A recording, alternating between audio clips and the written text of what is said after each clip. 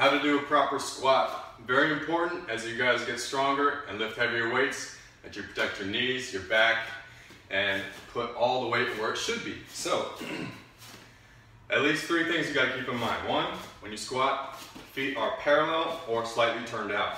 Wherever my knees are pointing, that's where my feet should be pointing. Don't turn them out too much. All right, I like to do it parallel. So if you look at yourself from the side, this is how you're gonna start out and learn to do it. Hands will be forward, feet are parallel. I'm gonna try to keep my knees behind my toe line, my back straight, and my chest out, body up straight. So hands forward, you're gonna try to sit straight down, put all the weight on your heels, keeping those knees behind the toes, back nice and flat, chest out, body up straight, and you should feel that your heels are glued to the ground throughout.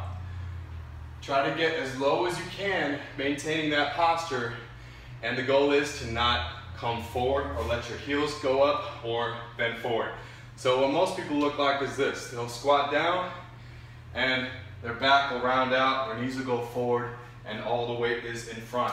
Put the weight in the back, puts all that effort on your thighs and glutes, and protects your joints in your back and all that stuff. So as you get better, start to add some weight.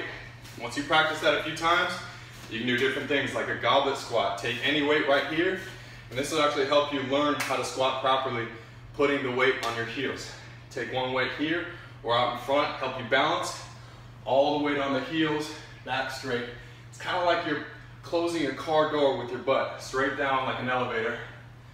And as you get more advanced, you can start using weights on your side. Same principle, or that barbell over here, same principle. Practice, try it out.